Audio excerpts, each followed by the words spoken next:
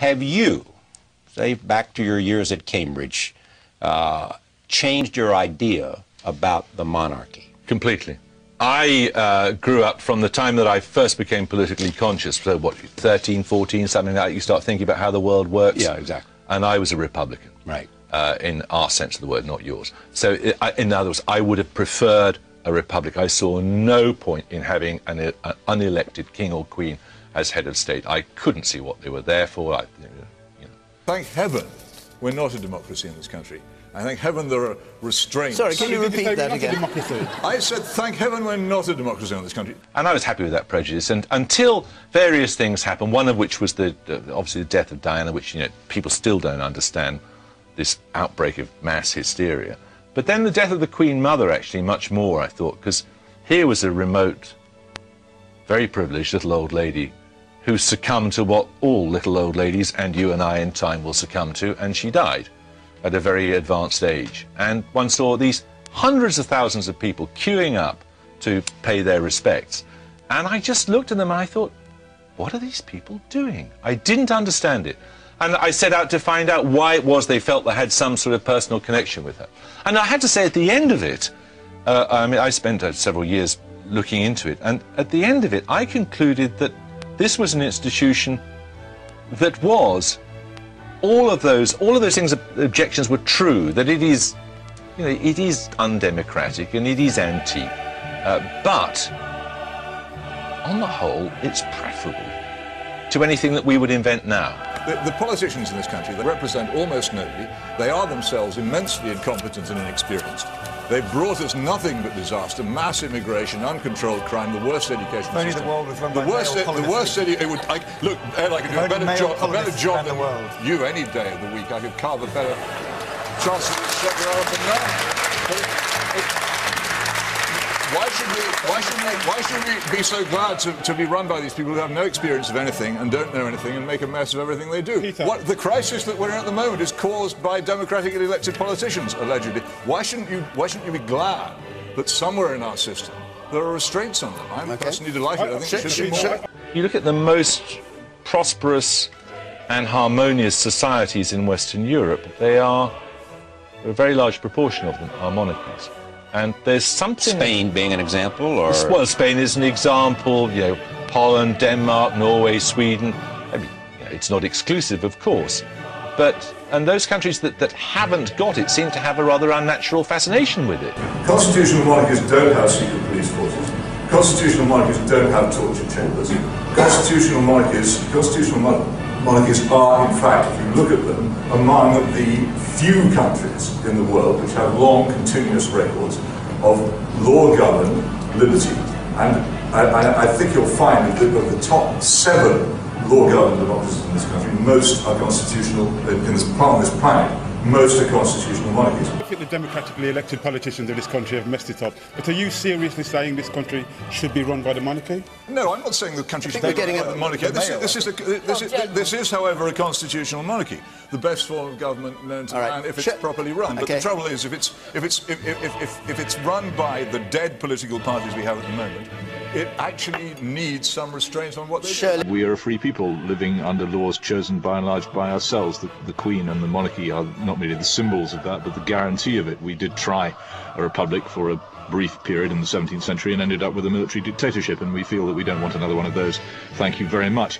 And it is a genuinely popular institution. It represents all kinds of things that people like, such as family and continuity and inheritance and history, and the fact that we have a past and we hope to have a future, and people enjoy it. Helen Mirren is another example of a person who's, I think, come on much the same journey I've come on. I was going to say that. Party for her here in New York, she stood up and said terrific things about the Queen. I mean, she grew to appreciate the role she plays. It's a deeply, deeply unfashionable institution, and all kind of young smartasses ought to sneer at it. But actually, when you start to think about what's involved and what the alternatives are, there's a lot to admire. Literally embodiment of the state. Every state has to have some visible demonstration of itself. We could decide to get rid of the monarchy and have an elected president, although whether you think that... I mean, just as a matter of interest, how many people here know the name of the president of Germany? It's not a single handgun. Yeah, one person. I'm not going to ask you because I don't know whether you're right or wrong.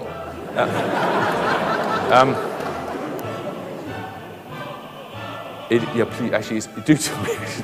What's his name? No, you haven't put your hand up. I'm just trying to rack my brains. I think it's a man called Horst Köhler. He's an economist. My point is merely that nobody knows who he is. Now, does a country feel better about itself for being represented by a non-entity? I don't think so. We could choose to go for but that's a non-executive presidency.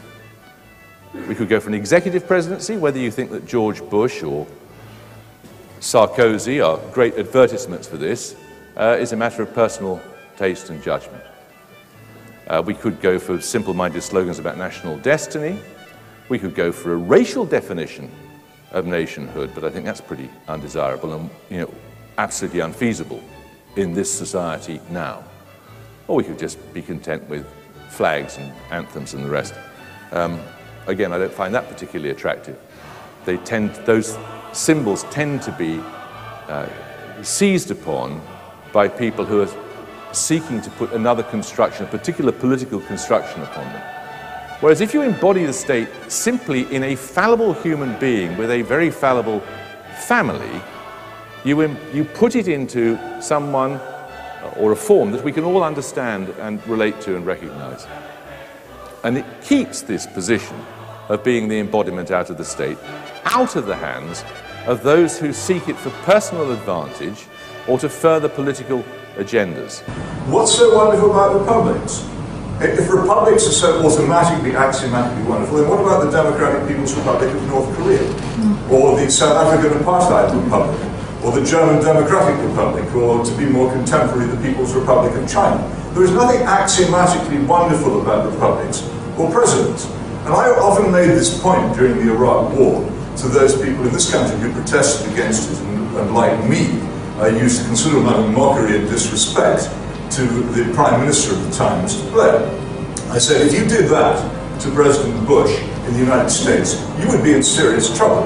Because in the United States, the head of government is also the head of state. And he therefore demands loyalty and patriotism from anybody. And to criticize him personally is viewed by many people as a sort of lèse-majesté.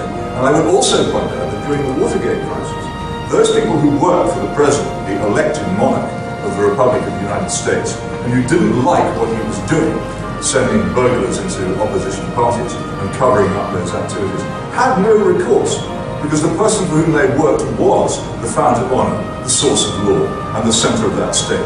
In a monarchy, you don't have that problem.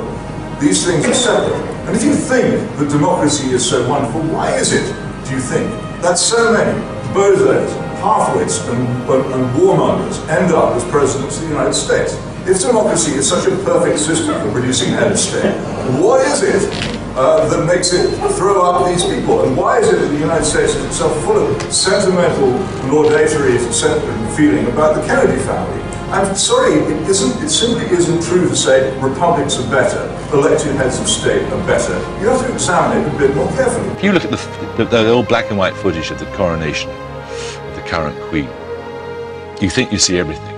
You don't see the key moment, which is the moment when she's anointed. And she believes that in the moment of anointment, you don't see it because it was never filmed, and it wasn't filmed because she wouldn't allow it to be filmed.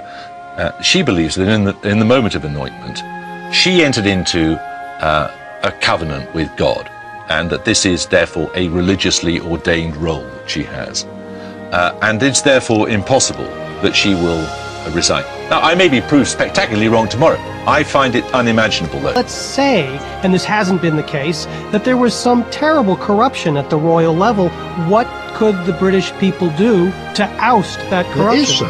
What we did in 1936 was just to get rid of Edward VIII, an unsatisfactory monarch, and also, crucially, what we did in 1688 to get rid of James II, who wanted to be an autocrat, which was the moment when we established our current constitution and our Bill of Rights, on which yours is modelled. Fair enough. We're very, very lucky to have what we have, and if you don't like it, you have to tell me what exactly it is that you want to get rid of, and what exactly it is you want to put in its place. Otherwise, leave it alone.